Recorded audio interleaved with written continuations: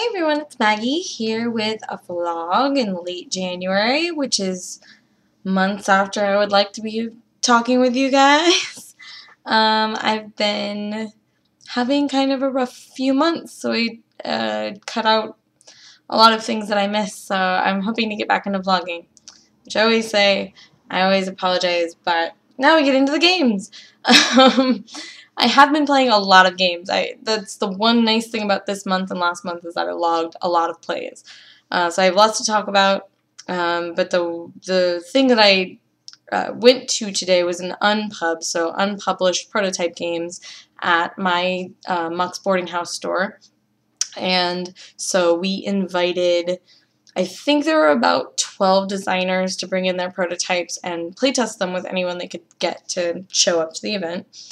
It was my original intention to play as many of these as possible and get them all documented, and then I got kind of sucked into one that was a little bit longer. So I ended up only playing 3 games. I saw Burger Dice, which is Matthew Gravelin. I saw that game, and I saw Dragon's Gold, which was a new game to me. I had never seen it before. And I saw those ones, but I didn't get to play them. The 3 that I did play were, played Valeria, I played Sarah's Singularity, and I played For Greed or Glory. So Valeria is a board game that's pretty close to done. They're just kind of balancing the cards. And this is Isaiah's, I want to say, Vallejo? No, Vahalo? When I grew up in California, there was a city that was named the same thing as his last name, and everyone I knew pronounced it Vallejo. So I know that's not how he pronounces his name, but it's stuck in my head that way forever. But he was the designer of Sunrise City, which came out a while ago. Sunrise City was this crazy Art Deco game where you're kind of building upon buildings, and you want to score points in multiples of 10 because you got extra points for it. And it was really fun and cool, and your board state at the end of the game was this very neat 3-dimensional thing. Valeria is a mixture. He said it's very much inspired, and you can feel it, by Machikoro, and it's got a little bit of like a Glory to Rome kind of follow you on actions type feel. So Machikoro style, you have cards out on the board that are purchasable. Every time you roll a die that matches their number, you would activate them. The dice, if I roll a 3 and a 2, would activate any 3s I have, any 2s I have, and any 5s I have. So you get to use the sum and the parts.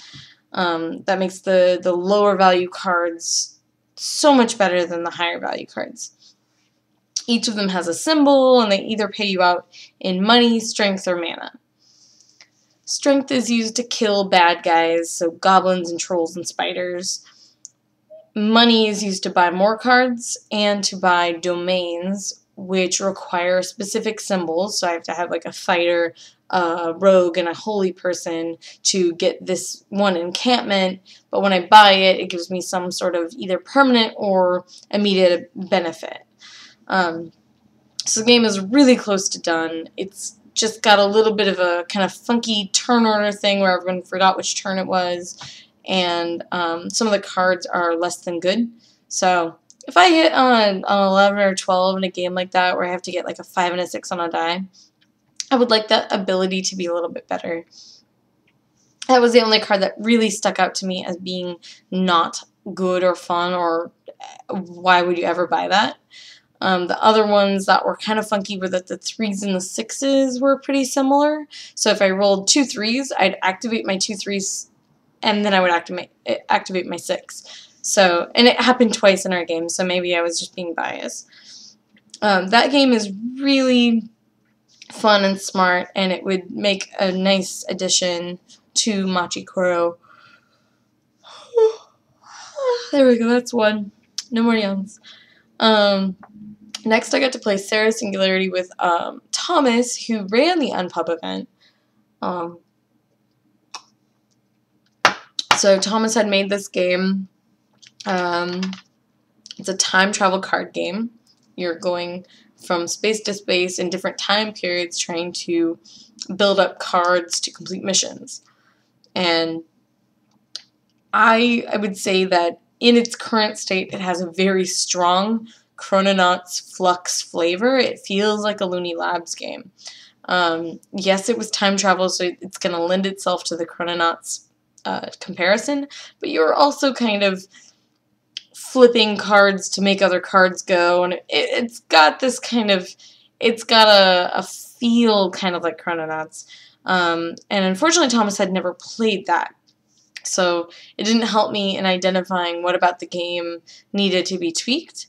The only thing I told him was that the game was pretty slow to pick up. It had 1 symbol and 2 symbol cards, and most of the time when you play a card you have to pick another card up, so it's hard to add symbols to a given mission. Only 1 card was appearing per round for us, so the number of cards available didn't really advance or accelerate, and so we asked him for some ability to trash cards to get benefits. Something to help us let the game level up without having a bunch of kind of boring turns in between. The game itself was very fun. You kind of flip those cards, you put them back in your hand, you get to manipulate the turn order. Each person's turn order determines their special abilities, so you're also affecting that, and that's got kind of a poker element to it. But there was no come from behind. Once there was a leader, there was no stopping them. So a healthy margin when I won that one. Yes, I won the game. I won 2 games today. For Greed or Glory had kind of its own challenges and good parts. That is Parallax Games, and they're out of Vancouver, BC. This is a full-scale board game, and often when you play at Unpubs, you don't see a lot of board games because they're not very inexpensive. They're very expensive to produce, and this was high production value. Lots of interacting bits and things that are going on. So this one had 2 main phases. It had an economic phase and it had a military phase. And during the economic phase, there you have a spin value that's just going to either get you clockwise or counterclockwise a certain number of spaces, and wherever you land, that's where you're going to take your economic action. So at the beginning of the round, you're kind of playing a card to affect that, giving other people bonuses or yourself bonuses, and then moving and then trying to control wherever you move. So if I move into the United States, I can put money down and try and control the United States.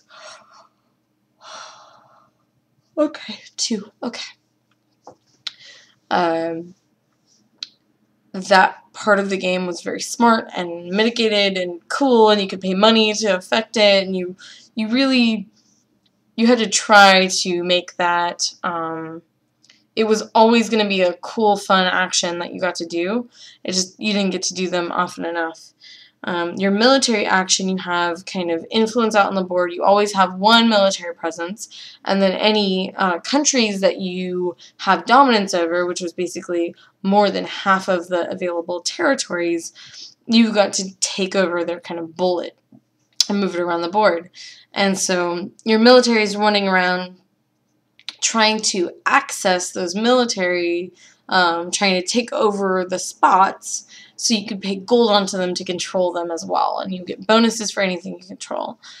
I had a huge problem with the downtime in the game. It was too significant. It was not playable for a first play. It would be playable for multiple plays. I'm sure in my 8th game there wouldn't be that kind of downtime. But in our hobby, you have to get people past the first game. If they don't like their first game of it, or at least don't see the light, they're never going to play the second game, and they're going to sell or talk down about your game to all their friends. So you really need to get that initial game flavor up. But Parallax Games was very open to some of those chats, and we ended up talking after the game about a few more things, because in the moment it's hard to tell when everyone's saying something different about your game. You can't just take every piece of advice and just flip it around and take it. But we did want to talk a little bit more about, like, how is the game viable, and is a war game viable that doesn't have your traditional war game elements in it. It's not counters, it's not troops. It's much more like a Euro game with a very strong military theme.